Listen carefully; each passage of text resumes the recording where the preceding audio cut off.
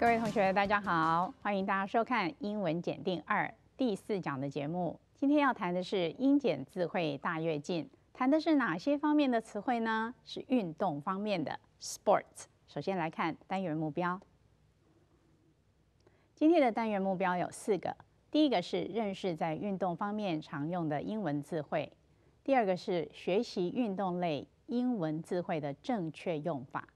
第3个，提升英文检定测验听说读写的流畅度。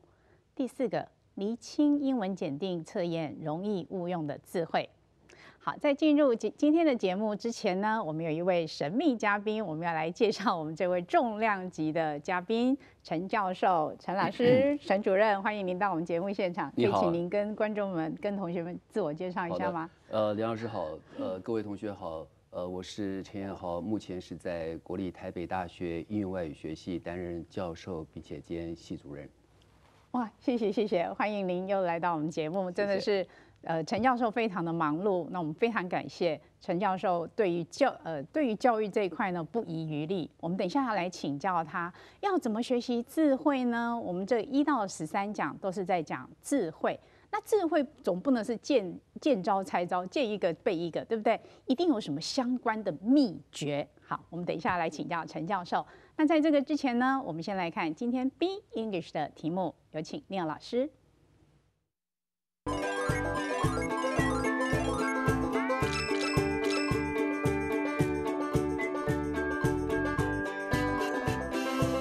Beat English， 谢谢你的聆听。A.Thank you for listening. B. Thank you for listening.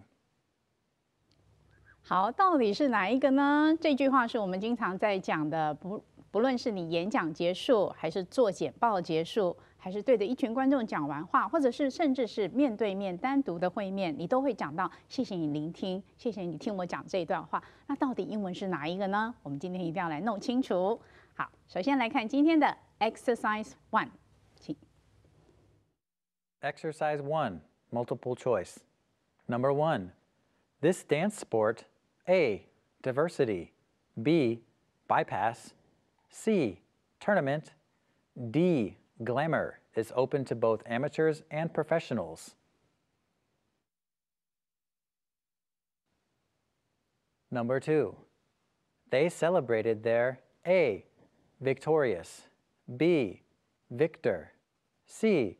Victoria, D. Victory, with music and dancing.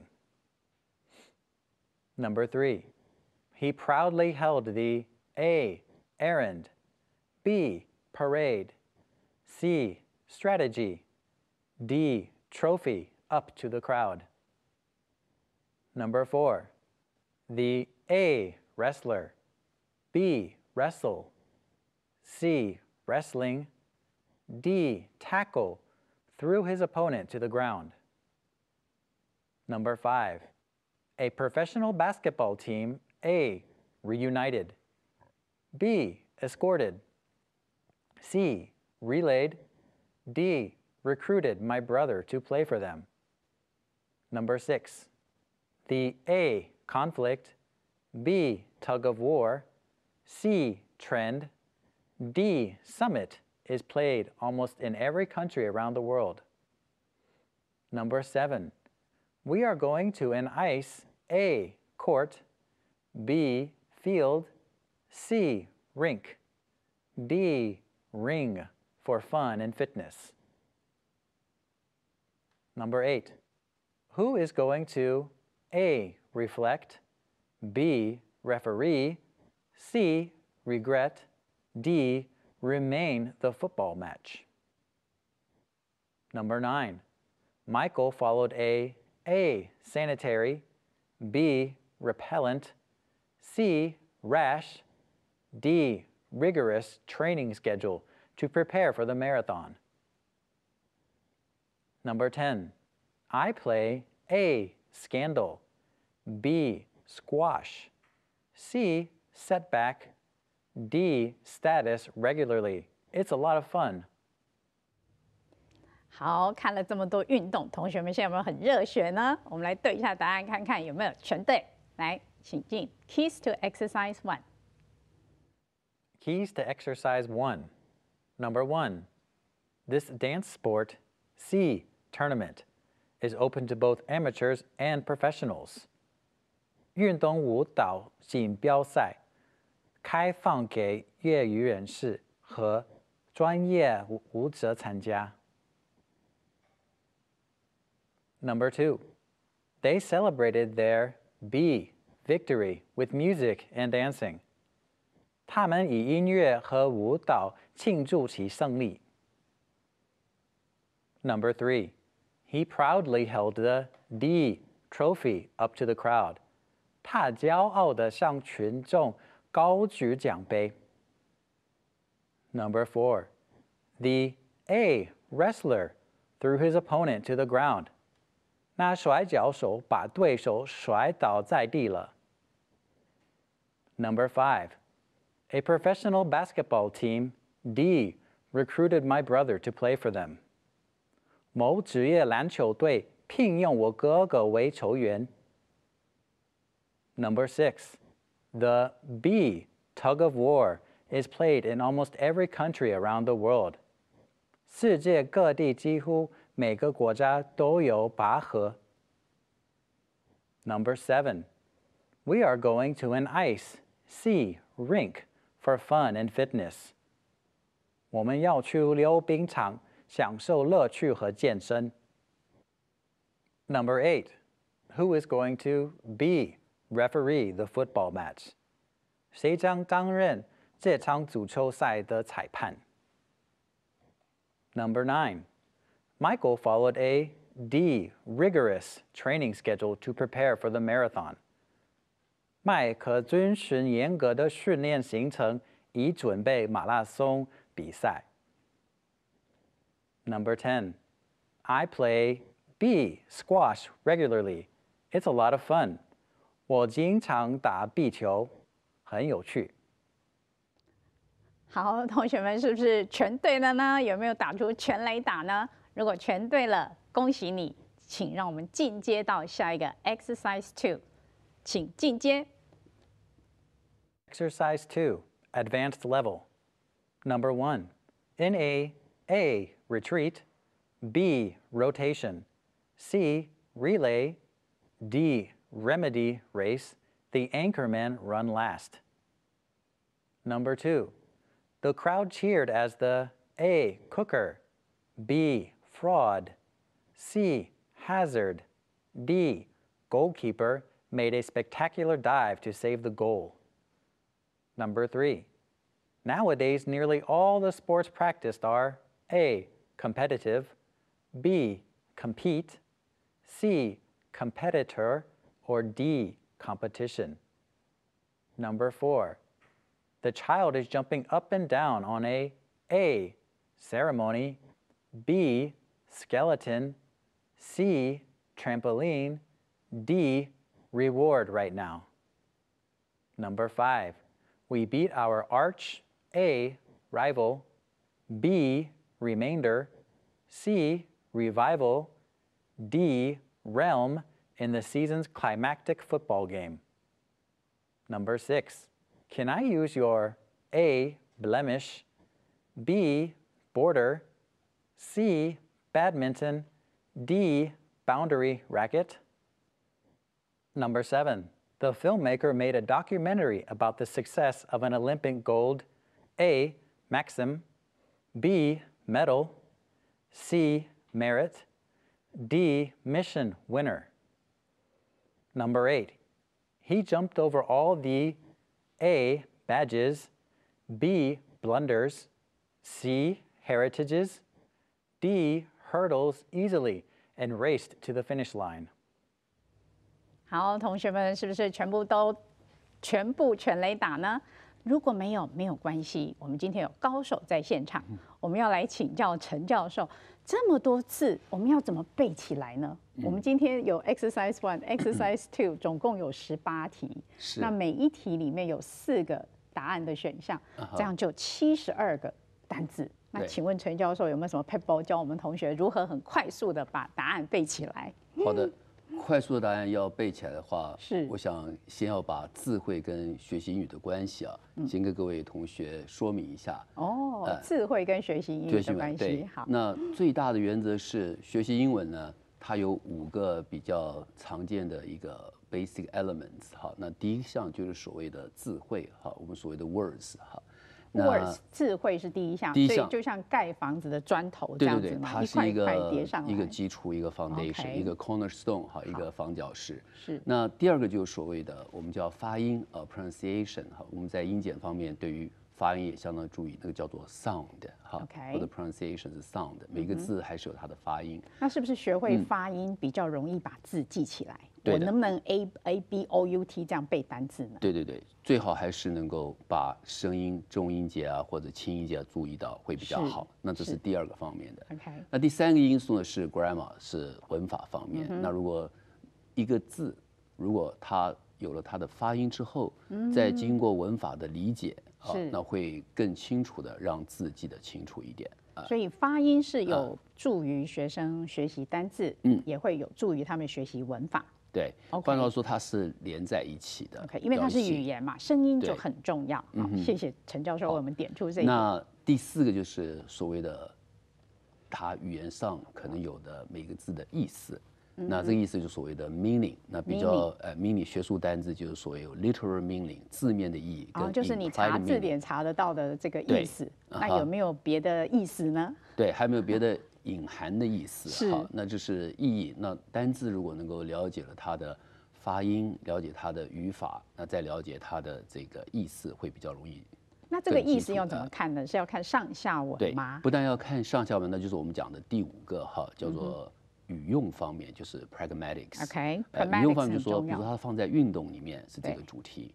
所以根据这个智慧在英文里面的学习关系，用这5项因素去理解的话，那就应该说衍生出来一些我们可以常常看到的学习智慧的一些 pebble。OK， 那我们可不可以回到 Exercise 1？ 因为国内的同学我们没有很热爱运动嘛，对不对？但是西方国家的人非常喜欢运动，所以相形之下，运动是不是对我们台湾的学生是比较陌生的？对，一方面陌生，一方面好像我觉得我们台湾人运动都在玩那个电脑游戏比较多。OK， 实际的运动，手指运动，对，手指运动比较多一点。那我想就借着这个刚才的练习的第7个例句。好，那我们请看刚才的 Exercise 1的第7题。对，同学可以看第7个句子，我来稍微解释一下智慧要怎么记哈。好，那第一个就是说，他说 We are going to an ice。我们答案是 C， 是 rink。好，那这个智慧的第一步要学习的方式呢，就是说我们可不可以从这个所谓的上下文去看这个字？比如这4个答案你们要选哪一个，我们就必须要看它在这个上下文里面它的指的是什么。那如果是 ice， 那跟冰有关，那跟冰有关的话要怎么去接？那就是根据上下文来记这个单字。所以我们在智慧的学习方面呢，根据上下文是最起码的方式。那还有就是再来就根据主题，今天的主题是运动，所以我们可以从运动当中来看，怎么样能够把上下文跟运动的主题结合在一起。好，那再来就是字汇，我们要跟着它的所谓我们根据字根字尾来记。字根字尾啊，那这个但是因为这个 ring 它只有一个音节，所以字根字尾比较看不出来。好，但如果是 sports dance， 刚刚有个 sports dance， 我们可以把 sport 跟 dance 把它分成2个，把它记起来。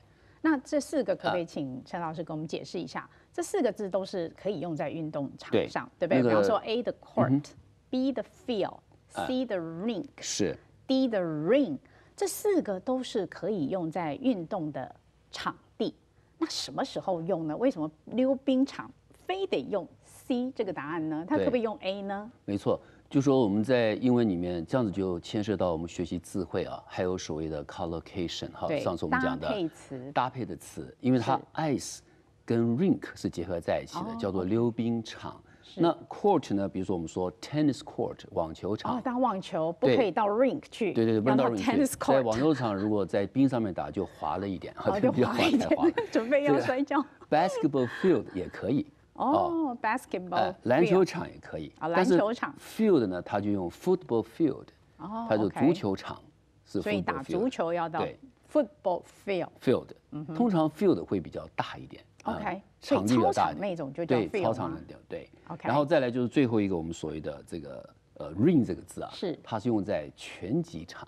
ring 不是戒指吗？对，为什么这里又是？它也可以当做一个围起来的一个圈圈，就拳击场不是有它围起来嘛？那个就一个 ring 把它给围起来。所以同学们可以从戒指这样的意涵去想象。Boxing 是把你围起来的，戒指也是要把你圈起来的。对，反正就是一个被套住的感觉。圈起来就不太容易离开，不太容易离开。所以我想再跟各位同学报告一下，就是说我们学习单字啊，要根据上下文，要根据搭配，要根据主题。那我最后一个建议就是，各位找一个句子，因为绝对不要去死记单字，一定要根据句子来记单字。那这个句子你要去说，老师，我这句子我也很不喜欢，所以你要找一个你所喜欢的句子。喜欢是非常重要的，因为喜乐的心乃是良药。要学好英文，很多同学在一听到英文的时候，请你回去检视一下。我们说信念创造实相，如果你的信念是如此的恐惧、焦虑，那产生的就是抗拒，你跟英文就是渐行渐远。那你要把它学好，你一定要很喜欢它，就像谈恋爱嘛。就是你要很喜欢这个人，你要有 passion， 你要有很喜欢的，他就会跟你是做女朋友、男朋友，最后跟你是配偶，跟你就合在一起的那个 ring 就把他们绑在一起。对，所以要 fall in love，OK？是 fall in love with English。fall in love with English。所以我想各位同学最后一个建议啊，就是说各位你应该把你所喜欢的句子，把刚才这些单字啊。都可以放在你所喜欢的句子里面。比如说，你真的很喜欢篮球，而不是这个拳击啊，或者是溜冰的话，找个你喜欢的 NBA 的篮球有关的句子，或者一些你的偶像那些把它放在里面去。那我们记单字就从背诵到内化，基本的前提就是你要喜欢英文。这个情境要一个自然而然所喜欢英文情况，背单字就不会那么痛苦。你才会跃进啊，才能够大跃进。你就是小步走，现在不是大跃进啊。是，我们的题目叫英检智慧大跃进哈，我们是要大跃进，从现在不是0.1进步到0.2，是要从0.1进步到10。对 ，OK， 这个叫大跃进。陈教授还有什么要补充的吗？当然做补充就是说，各位当然就是智慧跟阅读是结合在一起的，所以句子的观念完了以后。就是所谓的篇章的观念 ，discourse 的观念。所以各位大声朗读，把智慧放在喜欢的篇章里面，那又更大跃进一步了。这是我最后的补充。那您指的是大量阅读的意思吗？大量阅读，我们叫 extensive reading， 或者 comprehensive reading。那 reading 要 reading 什么东西呢？还是一样，他所喜欢的主题。比方说，我如果很喜欢运动，我就找一本有关 NBA 篮球的明星的自传，可以看他的自传，看小说，或者看类似这样的新闻报道。对，OK， 没错。从喜欢的着手，自然而然的恋爱是最好的，不要是爸爸妈妈勉强你的。不要是这种相亲的。我们在这里不能帮同学们相亲，所以请找出你最喜欢的点，从你喜欢的点切入，这样是最好的。对，从句子扩大到篇章就可以了。OK， 哇，我们现在学会了武林秘籍，感谢陈教授指导的这些 pebble。那同学们要应用在 Exercise 2里面咯。来，我们现在来对答案，看看同学们是不是又全雷打了呢？请聂老师。Keys to Exercise 2, Advanced Level. Number 1. In a C relay race, the anchormen run last. 接力赛中，主力跑最后一棒。Number 2. The crowd cheered as the D goalkeeper made a spectacular dive to save the goal.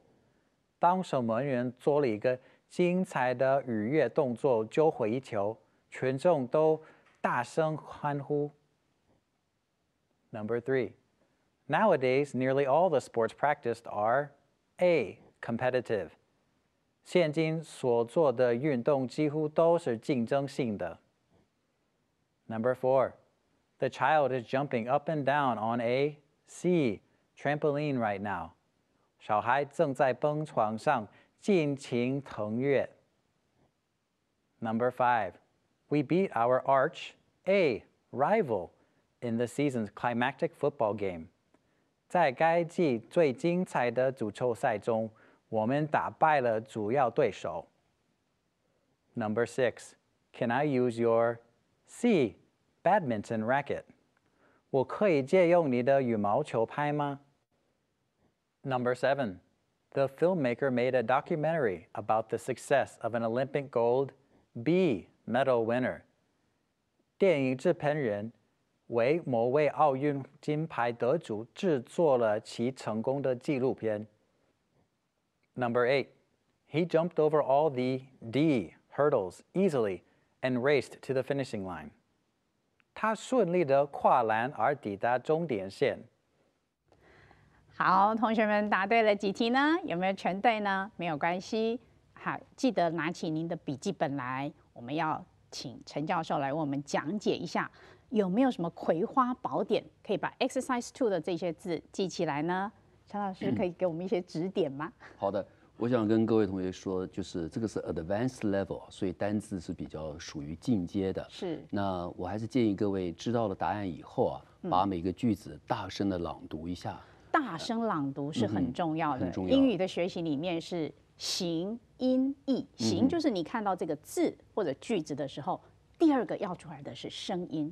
就算你不知道它是什么意思，我们说读经千遍，其义自现。对，对不对？即使像读经通常都很难懂了，像佛经或者是圣经也是很难懂的，比较难。但是你大声朗读之后，声音其实是会带来 understanding 的。对，因为我记得我以前在留学的时候，我们就叫做说 sound and sense are inseparable。Sound and sense，S-O-U-N-D 是声音，sense，S-E-N-S-E，这里不是说你的五官的 sense，是指它的意思。意思对，声音跟意思是连在一起的。那形就是偏照拼音的问题哈。OK， 那我在这边建议大家，除了大声朗读之外，我再举个例子啊，在 Exercise 2的第3个句子哈，我来用这个句子再解释一下，我们如何让自己的智慧哈，从基础到进阶能够再大跃进哈。是。那第3句是 Nowadays。Nearly all the sports practiced are， 那这地方答案是 A competitive。是。那我要讲的是说，各位刚才大声朗读之后，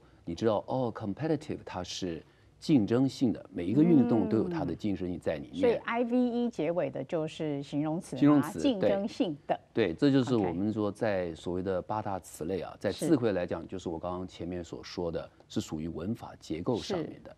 但是声音还是最基本的，对，最基本的。那为什么要特别讲这个？各位如果看这个句子啊，它这个 practice 的，它是拼成 P-R-A-C-T-I-S-E-D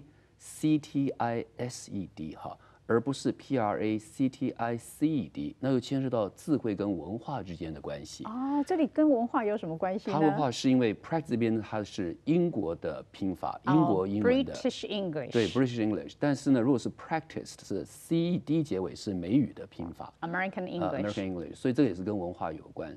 那我刚刚讲这个例子就是说，既然是字族的，就所谓的 word family， 所以我们要学会 competitive， 还要学会 competitiveness。再加 NSS 又变成名词了，那就是所谓的竞争力。哦，具有竞争力是 competitive 这个形容词加上 NESS 变成名词。对，所以同学们就是说，在不断的扩大的当中，了解了智慧跟智慧的文化，大声朗读之后，句子上下文之外，还要去理解这个字怎么样去扩大，所谓的 word family。那这4个，比方说 A、B、C、D 这4个选项是同一个 family 吗？它应该是同一个 family。像那个主妇是谁呢？是这个，我觉得动词在我感觉都是一个。主妇是谁？主妇应该动词。啊，主妇是 B compete。因为 compete 通常任何一种语言都是强调它的动作。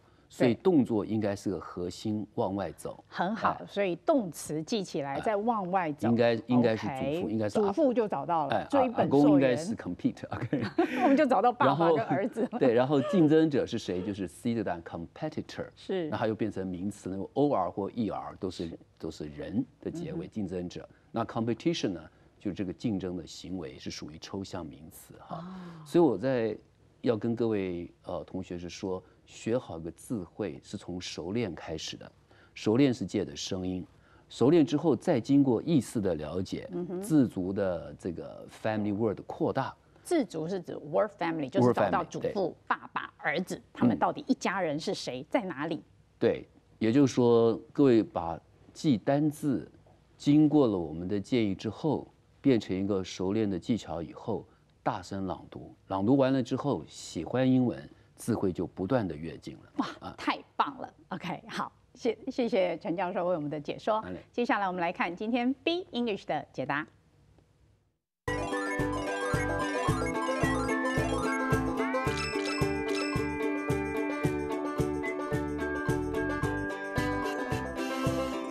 B English， 谢谢你的聆听。A. Thank you for your listening. B. Thank you for listening. 答案是 Thank you for listening. The first one is incorrect because listening cannot be a noun most of the time. So you cannot thank someone for their listening. You can thank them for things like patience or generosity, but not patience. So thank you for listening is correct. 这两句听起来很像，那哪一条是对的吗？ Thank you for listening 多了一个 your， 但是 listening 不能当名词啊。一个人不能有 listening， 一个人可以有 patience 耐心或者 compassion 良心，但是 listening 不行。所以 Thank you for listening 是对的。好 ，Thank you for listening， 请同学们记下来，因为老师有开会英文的课，有开英语演讲的课，几乎每一位同学在最后结尾的时候都是说 Thank you for your listening。这个当然除了Neil老师讲的，他认为 listening 不可以当一个名词之外，还有牵涉到中文的语法，我们是习惯 redundancy。那在英文里面，这个是所谓的赘词。Thank you for listening. Thank you for coming. 就不用说 Thank you for your coming， 谢谢您来到，谢谢您光临，所以请把这个 your 拿掉。好，接下来我们来看今天的 Word of the Day， 今天的每日一字要跟同学们分享哪一个字呢？今天的字叫 Doorer，D-O-O-R-E-R， 这个就是经常会发生在路上车祸，都是因为有一个 Doorer。那从这个字，我们望文生义。望字生义，刚才陈老师有教过我们找到字根、字首、字尾，对不对？那这个字的字首在哪里呢？它的 root 其实就是大家会的 door，D-O-O-R。我们在这个节目一开始有跟同学说，很多的词汇是因为因应新的科技、新的生活方式，很多以前没有的字现在就发生了。那这个字就是 door， 开门的那个人就 door。那这个 door 会做什么呢？经常在路上会有同学们可能骑机车或者走路，结果车上的人忽然开门，结果就摔车了。所以这个就是开车门导致机车或者脚踏车骑士，甚至是路人撞上去而摔倒的那个人。所以不要当那个 door。OK， 陈老师有没有什么对这个字要补充的？我想就是 safety first，OK， safety first，OK， 你自己不当 Dora 之外，你也要小心别人是 Dora，OK，OK， 好，今天陈教授给我们补充了很多的葵花武林秘籍，我们来做个摘要一下。当你要学某个新的词汇的时候，你要同时学其他相关的字族 word family， 比方说找到祖父、找到爸爸、找到儿子。比方说，像刚才陈老师有举一个例子，就是 competition 这个字，那它真正核心的就是动词 compete。那延伸过来，左边它的名词 competitor， 跟你竞争的人就是你的竞争对手，叫 competitor。那它的形容词就叫 competitive。你这样其实一次就记了3组字，对不对？还有 competition， 这样就4个了。所以 word family 的概念很重要。那本讲次选取英文检定测验中在运动方面出现频率比较高的英文词汇，借由小测验让同学们学习重要的运动类英文词汇，并了解到正确的用法。好，谢谢各位同学收看今天的节目。我是陈彦豪，我是梁彩玲，祝福大家英检一定灵，大要进，大要进。